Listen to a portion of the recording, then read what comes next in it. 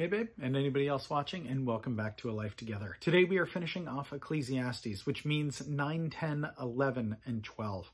So yesterday, oppression, friendlessness. We looked at toil, advancement, and riches. And then we also looked at obedience, and then standing in awe of God. Today, as we finish off Ecclesiastes, we're looking at a common destiny for all, wisdom versus folly, remembering your Creator, and then the whole point of it. So the final conclusion of Ecclesiastes. Where's all this pointing to? So we'll look at that. Again, 9 through 12 is where we are today. So Ecclesiastes chapter 9. So I reflected on all this and concluded that the righteous and the wise and what they do are in God's hands, but no man knows whether love or hate awaits him. All share a common destiny, the righteous and the wicked, the good and the bad, the clean and the unclean, those who offer sacrifices and those who do not. As it is with the good man, so with the sinner. As it is with those who take oaths, so with those who are afraid to take them.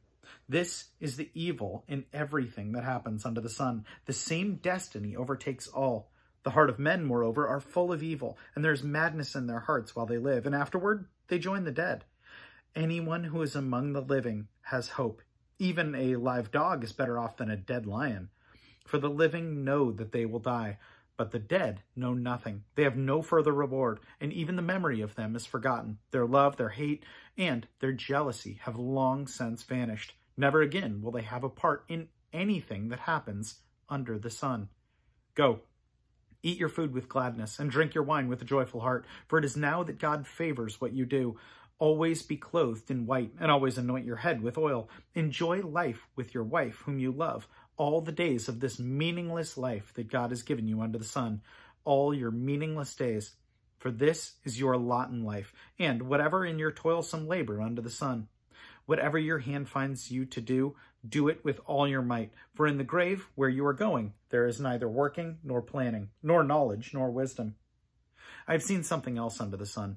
The race is not to the swift, nor the battle to the strong, nor does food come to the wise, or wealth to the brilliant, or favor to the learned. But time and chance happen to them all.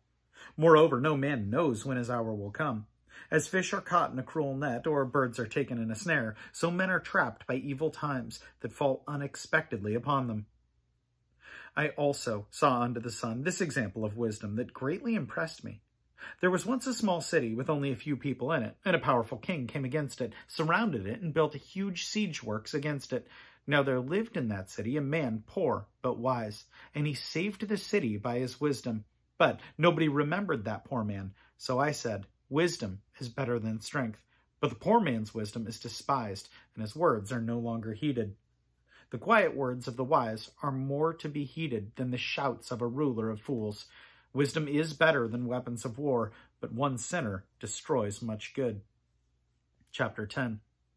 As dead flies give perfume a bad smell, so a little folly outweighs wisdom and honor. The heart of the wise inclines to the right, but the heart of the fool to the left. Even as he walks along the road, the fool lacks sense and shows everyone how stupid he is. If a ruler's anger rises against you, do not leave your post. Calmness can lay great errors to rest. There is an evil I have seen under the sun, the sort of error that arises from a ruler. Fools are put in many high positions, while the rich occupy the low ones. I've seen slaves on horseback, while princes go on foot like slaves.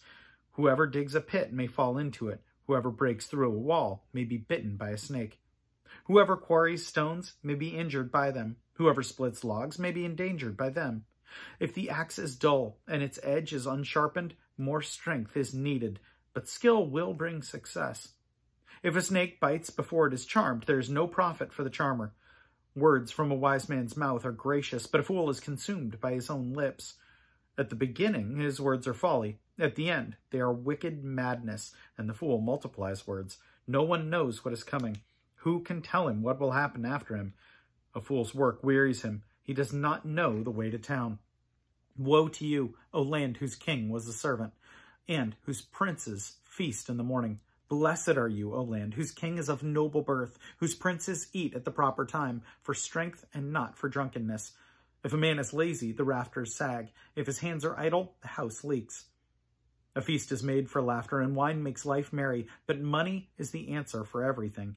Do not revile the king even in your thoughts, or curse the rich in your bedroom, because a bird of the air may carry your words, and a bird on the wing may report what you say. Chapter 11. Cast your bread upon the waters, for after many days you will find it again. Give portions to 7, yes, to 8, for you do not know what disaster may come upon the land. If clouds are full of water, they pour rain upon the earth. Whether a tree falls to the south or to the north, in the place where it falls, there it will lie.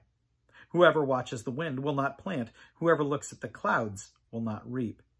As you do not know the path of the wind, or how the body is formed in a mother's womb, so you cannot understand the work of God, the maker of all things. Sow your seed in the morning, and at evening let not your hands be idle. For you do not know which will succeed, whether this or that, or whether both will do equally well. Light is sweet, and it pleases the eyes to see the sun. However many years a man may live, let him enjoy them all. But let him remember the days of darkness, for they will be many. Everything to come is meaningless. Be happy, young man, while you are young, and let your heart give you joy in the days of your youth. Follow the ways of your heart, and whatever your eyes see, but know that for all these things, God will bring you judgment. So then, banish anxiety from your heart and cast off troubles of your body, for youth and vigor are meaningless. Chapter 12. Remember your Creator in the days of your youth, before the days of trouble come and the years approach when you will say, I find no pleasure in them, before the sun and the light and the moon and the stars grow dark and the clouds return after the rain, when the keepers of the house tremble and the strong men stoop, when the grinders cease because they are few, and those looking through the windows grow dim, when the doors to the street are closed and the sound of the grinding fades, when men rise up at the sound of birds, but when all their songs grow faint, when men are afraid of heights and of dangers in the streets, when the almond tree blossoms and the grasshopper drags himself along and desire is no longer stirred, then man goes to his eternal home, and mourners go about the streets. Remember him before the silver cord is severed, or the golden bowl is broken, before the pitcher is shattered at the spring, or the wheel broken at the well. And the dust returns to the ground it came from, and the spirit returns to the God who gave it. Meaningless. Meaningless, says the teacher. Everything is meaningless. Not only was the teacher wise, but he also imparted knowledge to the people. He pondered and searched out and set in order many proverbs. The teacher searched to find just the right words, and what he wrote was upright and true. The words of the wise are like goads, their collected sayings like firmly embedded nails, given by one shepherd. Be warned, my son, of anything in addition to them. Of making many books, there is no end, and much study wearies the body. Now all has been heard. Here is the conclusion of the matter. Fear God and keep his commandments, for this is the whole duty of man. For God will bring every deed into judgment, including every hidden thing, whether it is good or evil. That is an incredibly powerful conclusion. I mean, I said right at the start of this, that idea of under the sun, and that was introduced to us. And I'm so glad it was, because when you read this, it's sometimes easy to forget that this is the life without God. What is the point of all of this, if not God? Well, I mean, looking at one of the wisest man, or the wisest man to ever exist, and that's where he ends. I mean, I love that right before we get to the conclusion of the matter at chapter 12, that puts us at 12:8. Meaningless, meaningless, says the teacher. Everything is meaningless under the sun. And then we get here, now that all has been heard, here is the conclusion of the matter. What really does matter is God. God is what matters. And I think that's something that's worth praying about, because it's so easy to forget, because we're surrounded by so many things that want our attention. So let's pray about it. God, we thank you that we can look to you, that you are the one that truly matters. God, all of this life is meaningless without you. You have created it. You are the center. By you and for you, all things were made.